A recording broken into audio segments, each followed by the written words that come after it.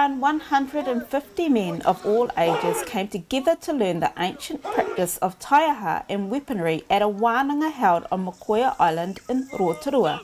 The annual event began more than 40 years ago. It was established by rangatira Mita Mohi with the aim of helping Māori men and boys reconnect to their culture.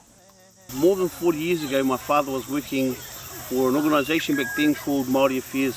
Māori Affairs were a sub-department of what was then social welfare, which turned into SIFs, which is now morphed into Oranga Tamariki. So it was always based around social services. The wānanga was born of those kinds of concepts that he believed in, helping the culture, helping our boys, males especially, because that was his field. And so he started this wānanga. And the wānanga was based around taiaha because he knew it was a way that our young men back then could connect positively with themselves as Māori.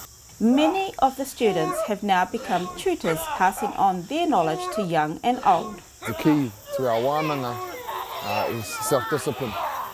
Self-discipline, self-pride and self-respect is what we teach through this traditional art form, the mau taiaha. So the taiaha is a vehicle that carries all the hopes and the dreams and aspirations of our tupuna, and that our culture is handed down to the younger generation. Here you'll see our boys as young as 6 years old, 5 years old come across with their papa and they learn. Benefits from the island are about discipline, they're about positive cultural identity, they're about role modelling, they're about how to be a healthy male in a healthy environment with healthy people. It's about keeping yourself safe, it's about all the great things that Māori are.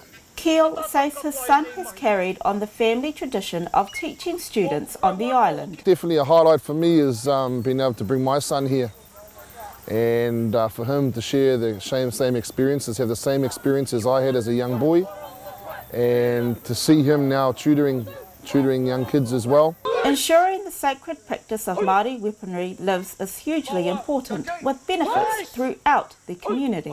Continue the work because we're probably living results of it. We all have a strong belief that our culture is our way forward. Working with others here on the island and seeing the progress that the young men make, it's a definite positive and it's a definite truth for us here anyway. The wānanga will be held again next January and all are welcome. Delilah Whaitiri, Local Focus.